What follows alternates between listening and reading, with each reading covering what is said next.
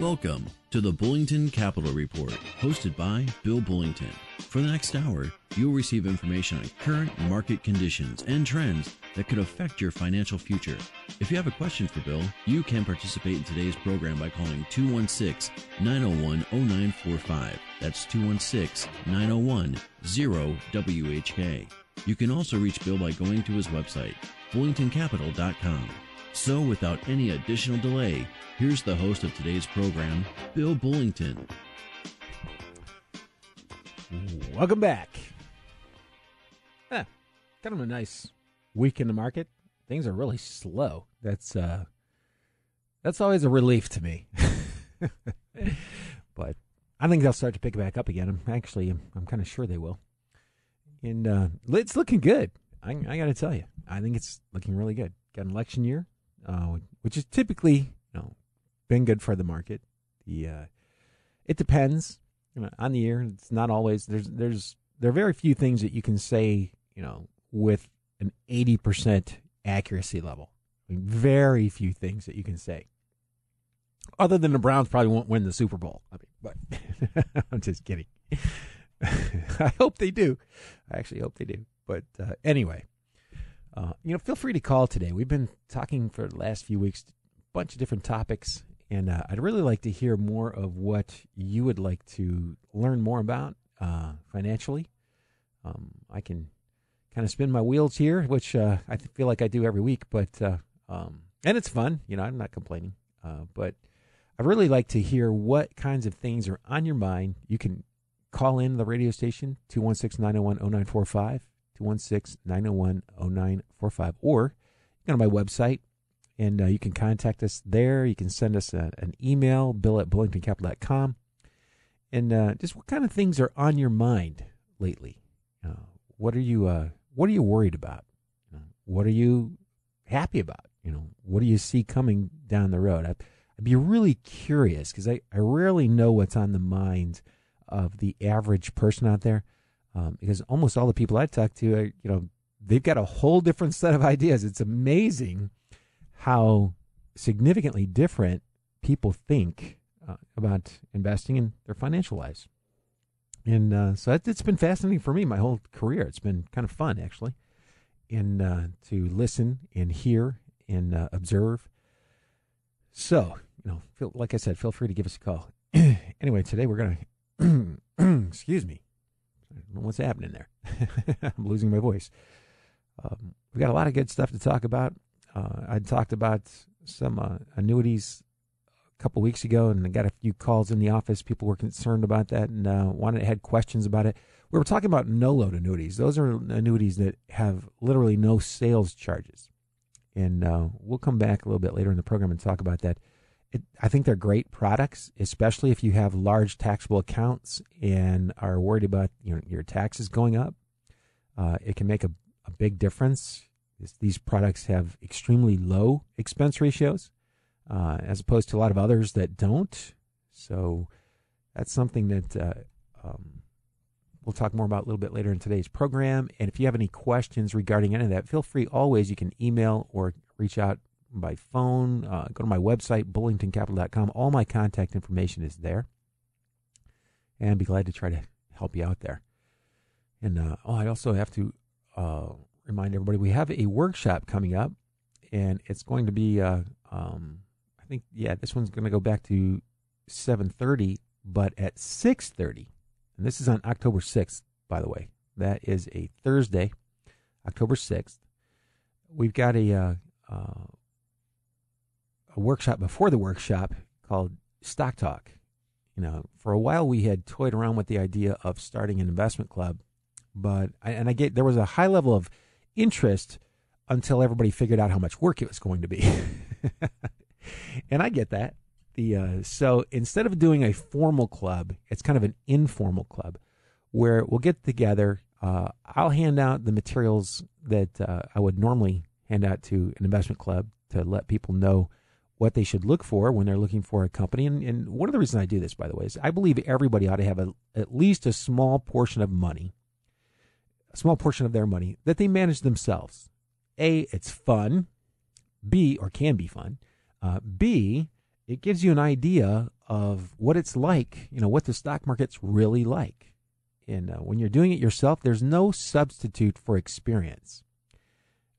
Again, even if it's only 10% of your money, that's probably a very good number, actually. And the kinds of things that I do with that portion of my money, I've got like 20-25% allocated. Always have, always will. So whatever my account value grows to in a year, I will, or goes down by, I'll take 25% of that, and that's what I'm going to use to do these things. So that's going to begin at 6:30, and again, that's October 6th. You can go to my website, sign up. There's no cost to attend. Seating is limited. It's the Corporate College East. It's right over there, right near the Eaton headquarters on the east side. There's a big map on the website when you sign up. So it should be a lot of fun, because I know I get a lot of questions on this. And I think, again, it's so valuable to get the experience, to try it, to know what kinds of things that you should look for. That's a kind of a big deal. I just finished the first little e-booklet that I'm going to put up on Amazon.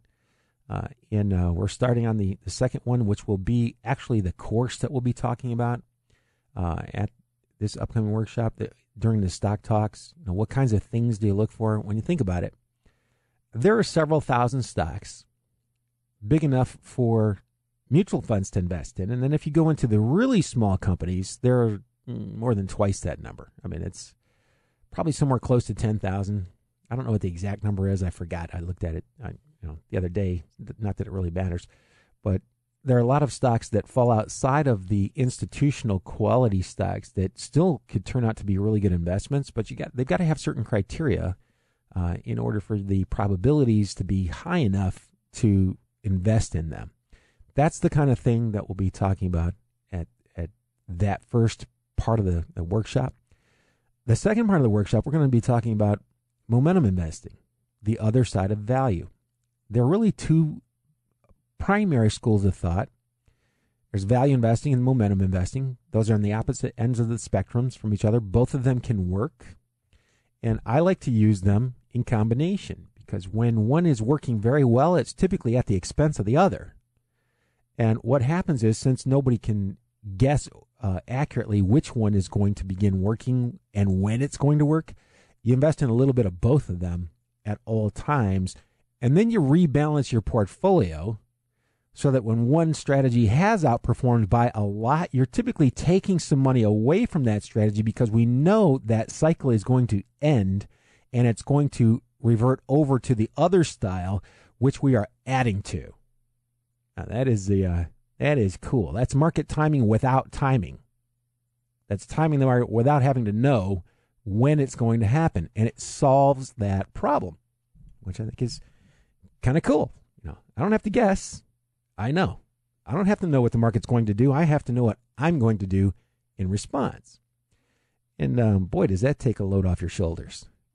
I'm telling you, it just takes a load off. You've got a plan. It doesn't matter what the market does. You know what you're going to do. And that's why I have a business, because we have a plan. And the two strategies I'll talk about in detail, one of them is going to be the ETF model, which incidentally has been shifting over the past few weeks and has gone into categories which typically, now this can change, by the way, can change in a heartbeat, which typically begin to lead when you get a big run in the market.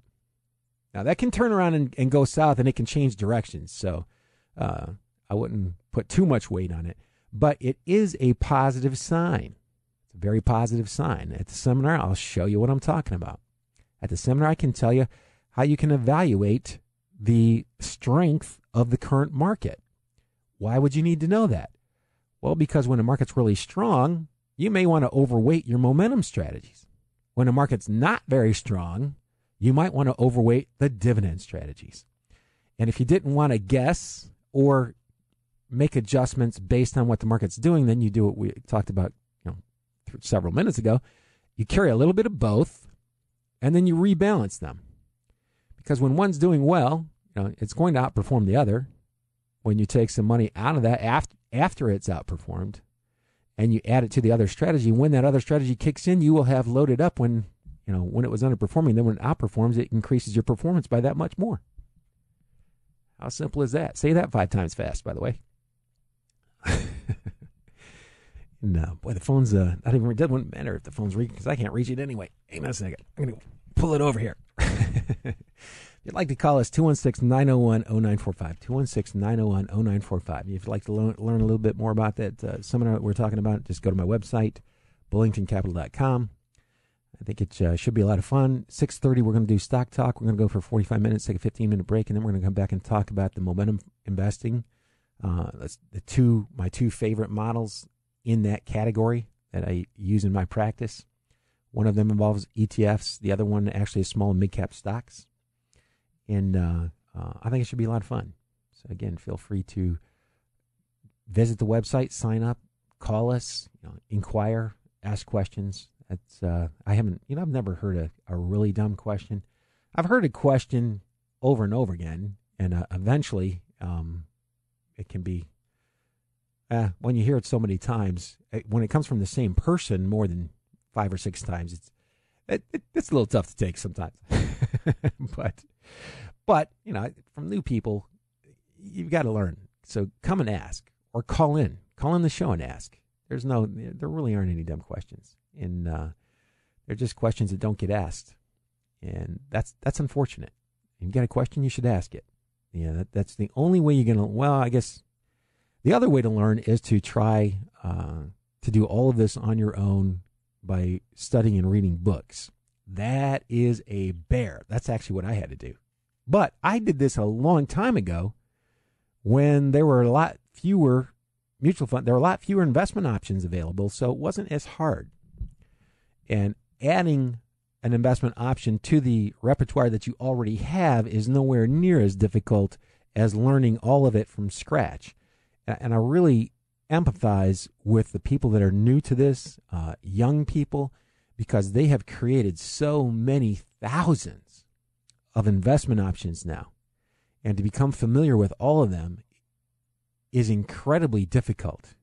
It's incredibly difficult. And I've got to take a real quick phone call right now. And I've got Daryl, and you have a question regarding JCPenney? Good morning. Hey, how you doing? Never better, thank you. How about you? Oh, hanging in there. Sometimes that's you a lot. Sound like your raspy throat sounds like you have a vitamin deficiency. Yeah, maybe. I did. That protein powder you gave me, by the way, tastes great.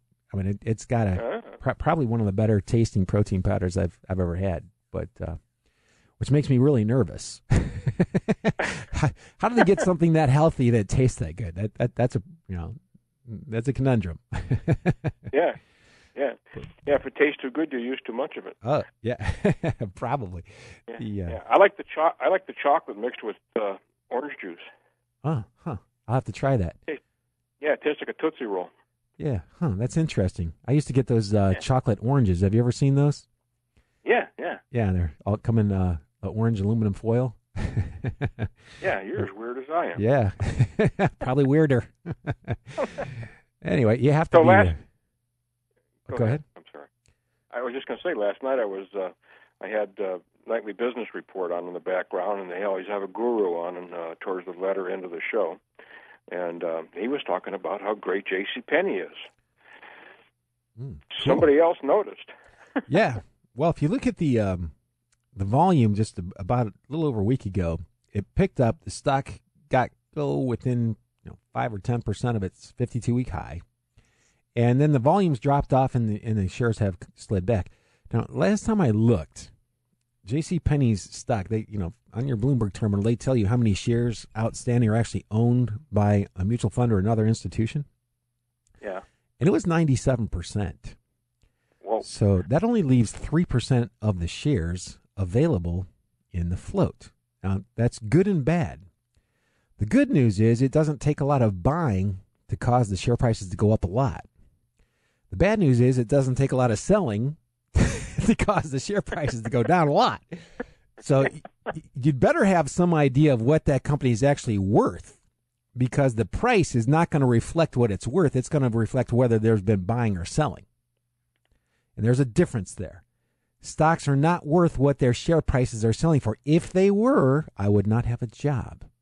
Right. None of us would have a job. So if you look at the underlying economic value of a business and you see that the share price is significantly below that, that's called value investing. And that's what JCPenney is considered. It's considered a value stock. It's not a growth stock because they have growth. They have slow growth. And they're ahead of their plan. Their profitability is improving. But and if they continue along these lines, that stock should go quite a way. I mean, at one point in time, this was back in 2007, that stock was almost $90 a share. It's $9.89. And this guy was calling for somewhere in the 20s by next year. Well, I could see that pretty easily. And that's what we're going to be talking about. And in fact, I'll bring that up at the Stock Talk, because when you know what to look for, that's really not a hard calculation to do. And you should be able to do it on the back of an envelope. And it should take only a few minutes, and the data is freely available all over the internet in different places. The most valuable data, by the way, is free. It's SEC's database, the EGGR database. It takes a little more effort to use that because it's a little clunky. But once you get used to it, then doing the research is nowhere near as difficult as it is for a brand new person. And the things that you need to know are really there are only a handful of items. And if the company doesn't fit or it doesn't meet those criteria, walk away. It's too hard. Why beat your head against the wall? Find an easier one. That's my suggestion. There are thousands of stocks out there. Find an easier one. Don't beat yourself up trying to figure out where something's going to go. And if you do get that, if you accomplish that, it's going to be luck anyway. So, hey, I only got about 45 seconds before I have to take a commercial break. You want to plug NutriSkis? NutriSkis.com. Yeah. An opportunity to have a little mini office outlet and work from your home 10 to 15 hours a week and pick up an extra $1,000, $3,000, $4,000, $5,000 a month, depending on how hard you work. All Internet-based. Don't have to talk to people face-to-face. It's very slick, slick new way of doing business on the Internet. Sounds good to me. Hey, Daryl, thanks for calling. I'll be talking to you this week, too. All right, thanks a lot, Bill. Talk to you soon. Bye-bye. Thanks, bye. And you're listening to Bill Bullington right here on 1420 The Answer. As soon as we come back from these commercial messages, we're going to be talking about how to identify some of those things in those stocks. So stay tuned.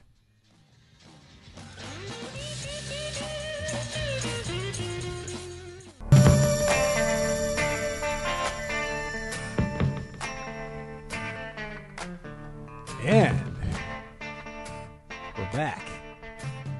Where'd that music come from? Hey, sounds good. Feel free to call us if you have a question, you'd like to talk about something. Number is 216-901-0945. It could be anything financial. When you come up getting closer to retirement, one of the things that's been coming up recently, people have been asking about health insurance. And I've been doing some research, and I think I have a couple of options. Some people who specialize in the health insurance, because that's a big deal. The vast majority of people really are dependent upon health insurance. It's unbelievably important to your financial security. You get in an accident, uninsured or underinsured, it can cost you literally hundreds of thousands of dollars. And wow, that's just it's tough.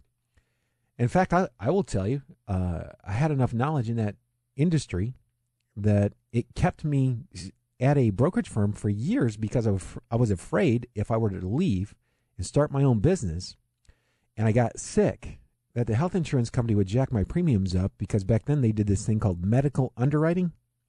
That's where they take a look at your health conditions and how much you're using your health insurance, and then they base your premiums based on that. And they would price me out of the market because I saw that happen to other small business owners.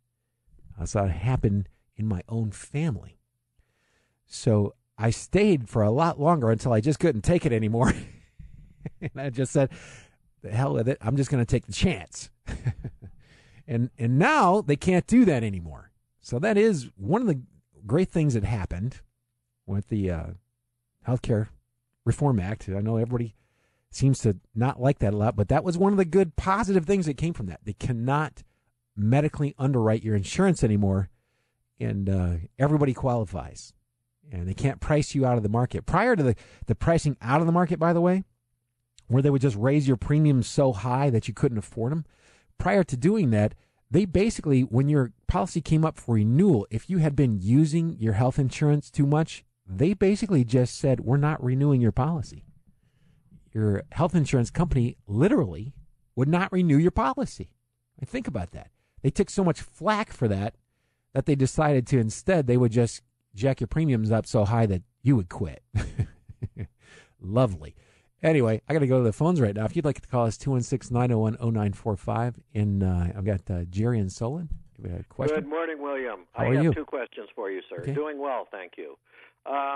First, in yesterday's Wall Street Journal, the front page, Icon Malls Herbalife stake sale. Yeah. Obviously, Bill Ackerman has been selling a short for ever and a day, and now Icon is considering selling to him. I'm just wondering, what's your interpretation? Why would Ackerman want to buy it while he's selling it short?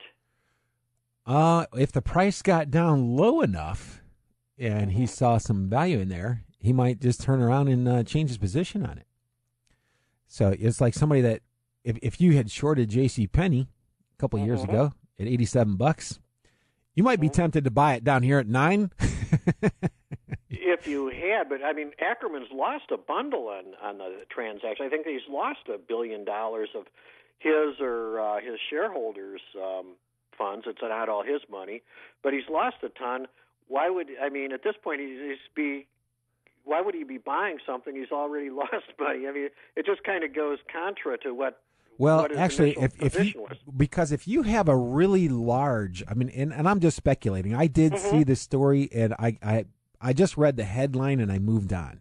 I know. I'm not really interested in what those guys are doing, but but here's a potential reason that you might do that. If you're short a big block of the stock, okay, let's say you're short 5% of the outstanding shares, and typically on a daily basis, only 4 to 5% of the outstanding shares will even trade. Okay? If you come in and try to cover your short and buy all that stock at once, you're going to drive the prices up, and you're going to cost yourself a whole lot more money. So if they can agree at an exchange at a price, here, I'll sell it to you for this much, and you buy it, he buys it directly from the counterparty, the price stays the same. So now he can unload a portion of his position without incurring more losses that are actually self-inflicted. Does that make sense? It does. As I said, it's really just kind of strange. As I said, guy going short, and now he wants to potentially pick it up. What I think is going on there is probably what I was just talking about, because if Icon had a big long position and he wants to get out, and Ackerman's got a short position and he wants to get out, they just meet in the middle and cut a deal. Well, I don't think either one of them have made any money on the transaction, and I think that Ackerman actually has lost a significant amount. Icon hasn't made anything, but it's just fascinating, as I said, trying to figure out what the heck was going on. I certainly wouldn't take a position in any of it, but I just trying to figure out what's going through these guys' head, and for what it's worth. Yeah, well, if like I said, if you've got a gigantic position and you want to unload it without moving the share price, or you just want to cut back, Icon goes and offers. He says, "Hey, look, I know you've got this big short position. You can't cover the short position without moving the stock. I'll give you my shares at this price." Yeah, and there should hopefully he would be able to sell it at a premium over what the market has. He might try to negotiate that. In some cases, depending on how badly he wants to get out of it, he might even take to sweeten the pot a couple points below market value. Wow. Yeah. Oh, he'd really be getting hosed on that deal. Well, not if he wanted to get out without moving the stock, because if he sells his entire block at once, he's going to drop the share price more than that anyway. And that's what they're trying to do is guesstimate how much that would actually move the stock, and this would allow both of them to lighten up the position with minimal damage because Yeah, I'm looking at JCPenney. The volume dried up on that after it came within 10% of a 52-week high just a little over a week ago. And there's been almost no volume. It's dropped below the average volume, and the share price pulled back, 12%. Wow. So would you, if you were interested in JCP, would be purchasing Leaps at this point? You wouldn't be buying the stock, correct? Both.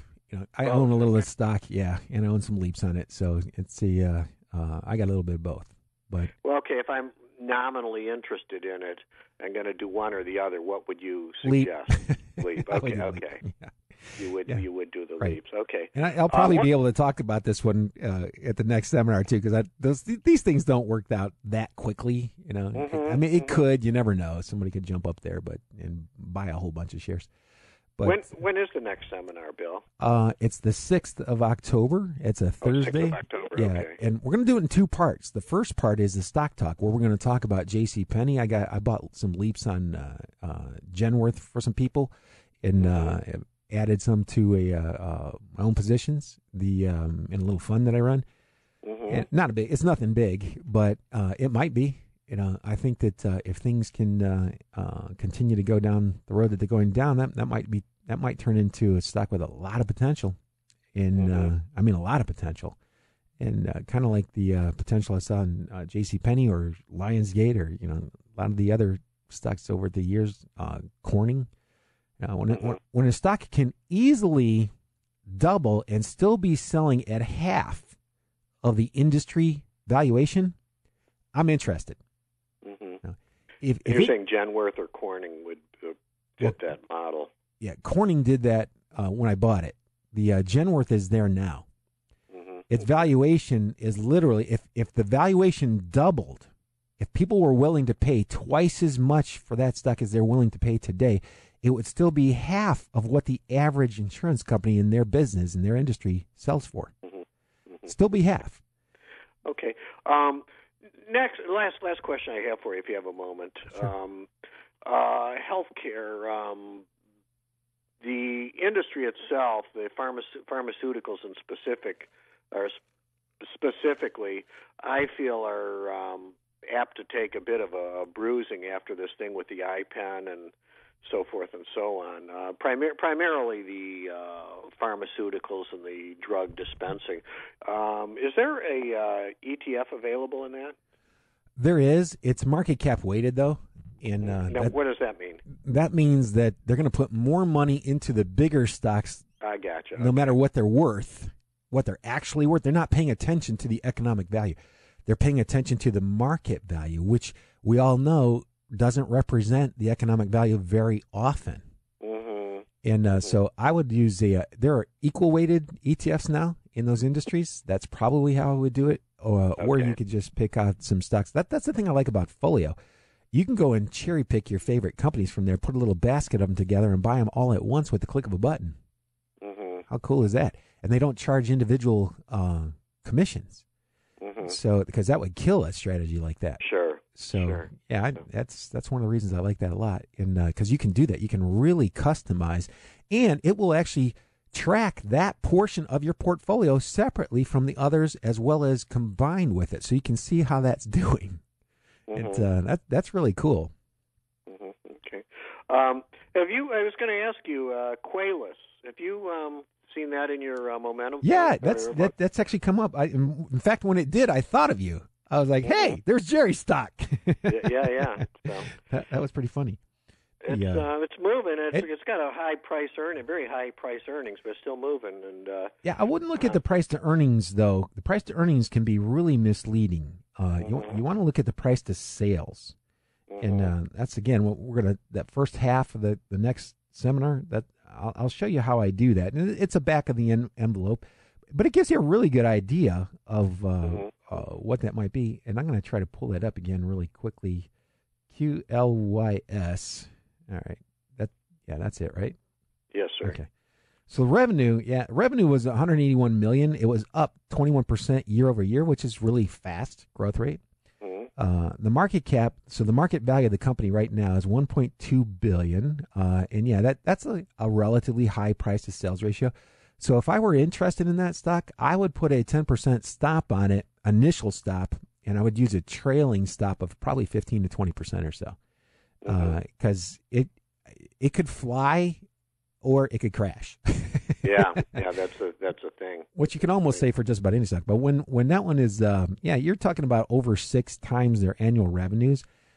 That's kind of on the high end. But having said that, a software company has enormous profit margins. Their gross profit margin is actually 80%. That's mind-boggling. Yeah. So 80% with 21% growth year over year. That's why its market value is so high relative to the amount of revenues they're doing, because it's growing fast and it's really profitable. But if something happens, it could go down just as quickly, right? Yeah, and don't put a lot of money in it. I was going to say, in essence, it would take something triggered by maybe a bum earnings report or something of that nature. Some big company sues them, and it could be a million things. But so they would be more susceptible. I would be I would just put a small amount of money in there if you really wanted to do it, and use some sort of a stop mechanism to get you out if it turns around and gets too bad. Okay, very good. Thanks so much, Bill. Hey, thanks for calling. You always make the show better, by the way. All right, thank you. You're very kind. Yeah, bye-bye. Have a good weekend. And I got John in Chardon. You have a question regarding the MLPN? Yeah, a couple of weeks ago, Bill, we talked about, I was going to expand my position in MLPs, and you suggested this MLPN ETF. Right. I looked it up, and the problem I think I may have is that it's issued by Credit Suisse. Yeah, it's actually an exchange-traded note, and so if you don't like Credit Suisse, you may not want to invest in it. What this is it's these guys take precedence. So when a banks, everybody has debt. All publicly held companies, the vast majority of them have some form of debt. Okay, and there's a hierarchy. On who gets what if the company has to file for bankruptcy. So these exchange traded notes actually go way at the top of the list. Those notes you are basically taking a note that represents an interest in the portfolio.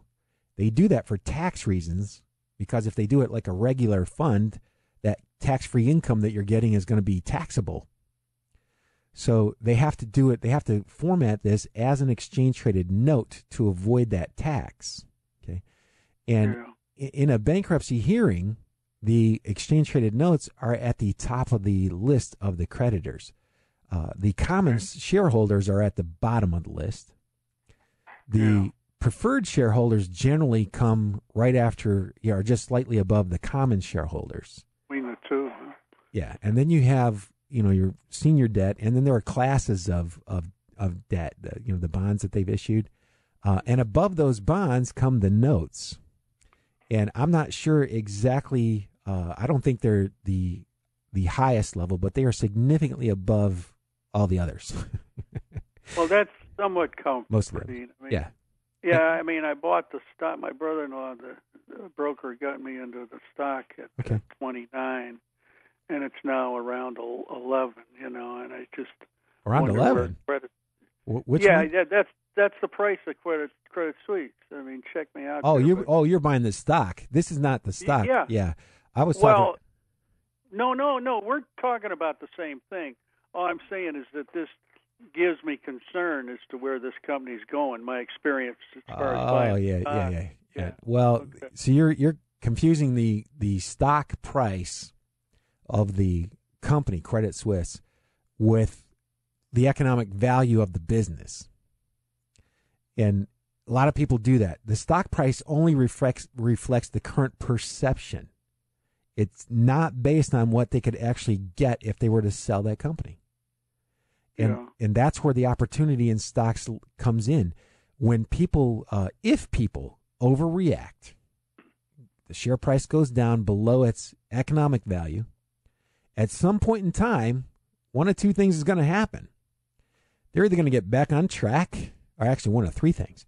They're going to get back on track, share price goes up, somebody comes and buys them for what it's actually worth, share price goes up, or it does a death spiral. Hey, I got to take a quick commercial break. Did you want to hang on? No, yeah, I think you pretty well answered my question. Okay. Well, have a good All weekend. Right. Thanks. Thanks. Yeah. Oops, sorry about that. Listen to Bill Bullington right here on 1420 The Answer. Stay tuned. We'll be right back. Seasons don't feel the reaper, nor do the wind, the sun, or the rain.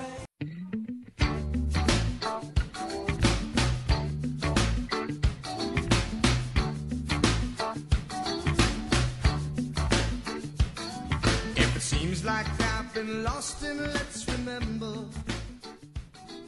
And we're back. Hey, listen to Bill Bullington. I'm here every Saturday morning from 11 to noon. The show is simulcast on 12:20 tomorrow night. Not simulcast. It'll be rebroadcast tomorrow night, 6 o'clock, 12:20.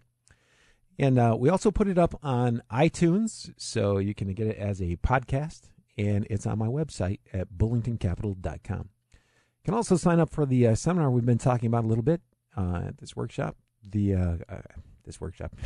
This radio show. And that's going to be October 6th. That's a Thursday night. We're going to do a stock talk. It's just a casual, informal talk about individual stocks, a lot of things that we like to do here every week on the radio. Got a little ebook. It'll be ready by then, I promise. People have been waiting for it forever. And I hate to disappoint. It's not as difficult. Everybody thinks there's going to be this big magical thing. And no, it's not. To figure out what a company should normally sell for, like its economic value or fair market value, or Warren Buffett likes to call it intrinsic value. You want to figure out what the fair market value of a company is, it's really not that tough. The tough thing is identifying a company that's selling significantly below where it would normally sell, and then having the discipline to get in there, buy it, and hang on to it until that value is recognized. That's hard. And it helps if you have a support group. So that's kind of what we are. We're the support group for stock pickers. and I really think everybody should probably do this. I think it's a great exercise. You get to see how difficult it can be psychologically. The math is super simple. The math is not hard at all. And you don't have to be an expert at financial statements, financial statement analysis. Does it help? Yeah, it would help. But it's not necessary. And anyway, go to the website, bullingtoncapital.com, sign up. You can call us, ask questions, send emails, give us suggestions on kinds of things you'd like to talk about on the show, or like us to talk about on the show. Before the callers called in, we were talking about stocks. We were also talking about health insurance and how what a big deal that is for a lot of employers and for individuals that are getting close to retirement. It's scary because, you go through something and it's not covered by your health insurance, you can be in the hundreds of thousands of dollars.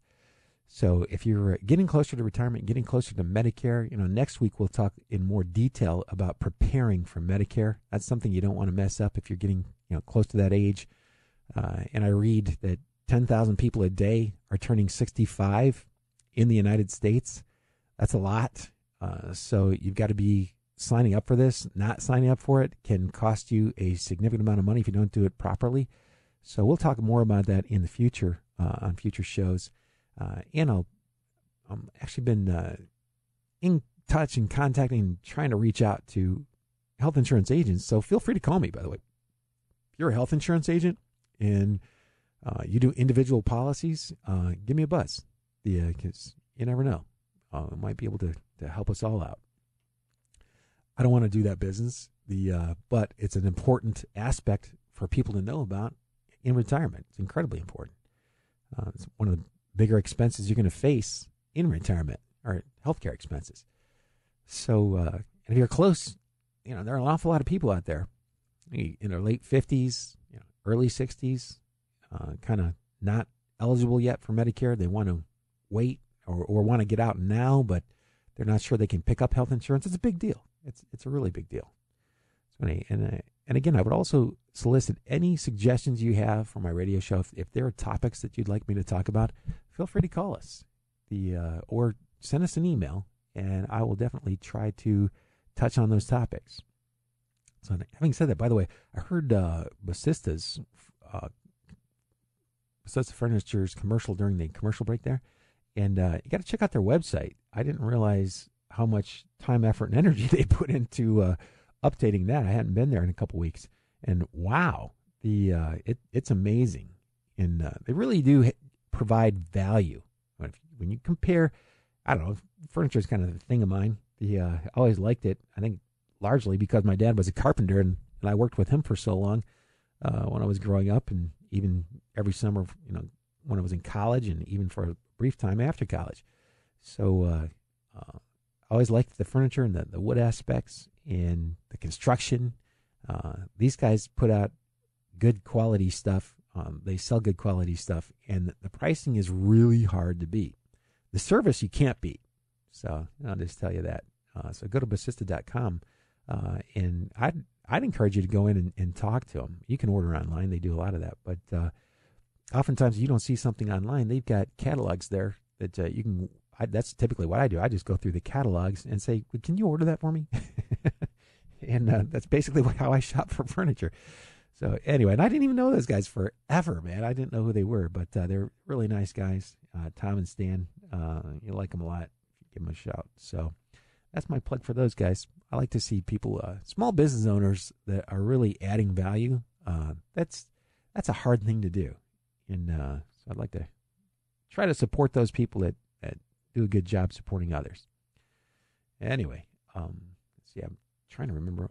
Oh, you know what else we had talked about was Y charts. When I talked earlier in the program, we talked about doing the research online. And you can go to the website, the FCC's website, or just go to Google and type in Edgar online. That's the Electronic Data Gather and Retrieval, that database that's owned by the SEC. You can look up just about any stocks, financials there. It's time-consuming. It takes a while to learn how to use it.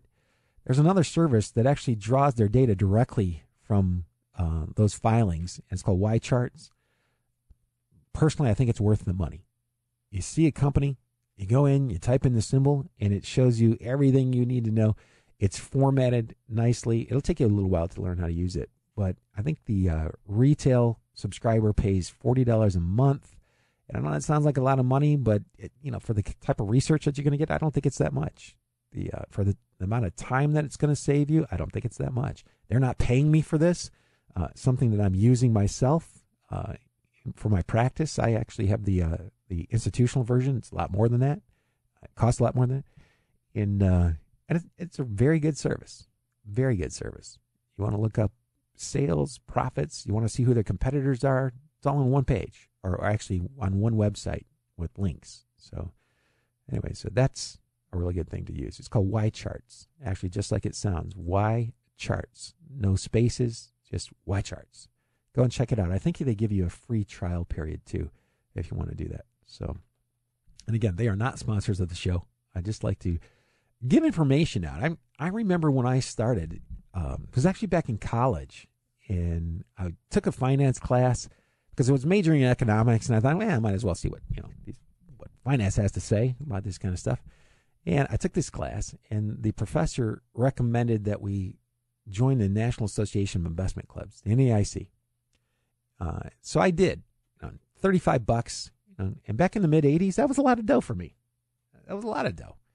And then I got this kit, and the book is like 3/4 of an inch thick, and I'm like, oh, geez, that's just what I need while I'm going to college, while I'm studying for school and playing football. So anyway, I read it anyway, and it really helped. It really helped, and I remember struggling with a lot of these concepts. And this book, I had to struggle a little bit with that too. In fact, I won't tell you I read it during the semester. It was during Christmas break. But it really helped. It really put things into perspective. And they had you do this exercise that I think helped the most. And quite frankly, at the seminar that we're going to do, a lot of the material is I've just translated it into English, for non-financial people. And but they're the same concepts that these guys have been teaching for 50, 60 years. And I try to break it down and make it a little bit easier for the average person to understand. I'm trying, by the way. I don't always succeed, but I will try to break it down for you. And I was just so fascinated that markets worked the way that they did. And I have a saying. Most people that come to my seminars will repeat it. Somebody will ask why a XYZ stock did this, or why did XYZ stock do that? And I look around at all the other people who've been to the seminars before, and we all in unison go, because it's a stock. And that's how stocks do. They are not logical in the short run. Over short time periods, like 2 or 3 years, and sometimes for longer. Sometimes stocks never behave like they're supposed to, some companies. But over a relatively short time period, which is anything less than 2 or 3 years, the stock can do anything. Can go up, can go down, can crash, can soar. Over a 4 or 5 year time period, then typically whatever happened with the company, if it grew, the stock price is normally higher. If the company contracted, then the share price is typically lower. But that's only over really long time periods. Over a shorter time period, 2, 3 years, there's not a whole lot of rhyme or reason oftentimes to why the share price is doing what it's doing. That makes it incredibly difficult psychologically to invest. And the sooner you get that knowledge and process it, the more effective you will be as an investor. And you're going to need to be an effective investor from now on. The days of just parking it, setting it, and forgetting it, those are kind of over because you've got interest rates that are extremely low, not likely to go up a lot anytime real soon. And so that means you're going to have to actually brush up on investing and get better at it, even if only to put your mind at ease when your managers that you're hiring are doing the things that they need to do to try to make you money in the long run. So I've just been told I got about 10 seconds before I have to sign off. So I'm just going to tell you, thanks for listening, everybody. This is Bill Bullington. I'm here every Saturday morning from 11 to noon, 1420 The Answer. Have a good week, good luck, and good investing. Capital Report, broadcasting every Saturday morning at 11 a.m. on AM 1420 The Answer. If you have a question and would like to speak to Bill personally, you can call him at 330-664-0700. That's 330-664-0700. Or contact him through his website, bullingtoncapital.com. That's bullingtoncapital.com.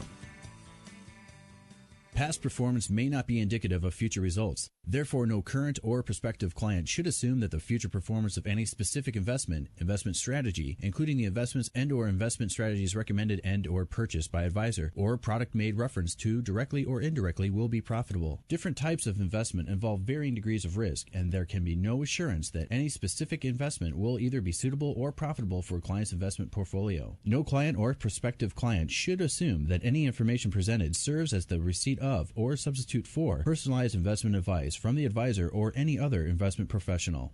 The preceding program has been paid for by Bullington Capital Management, LLC.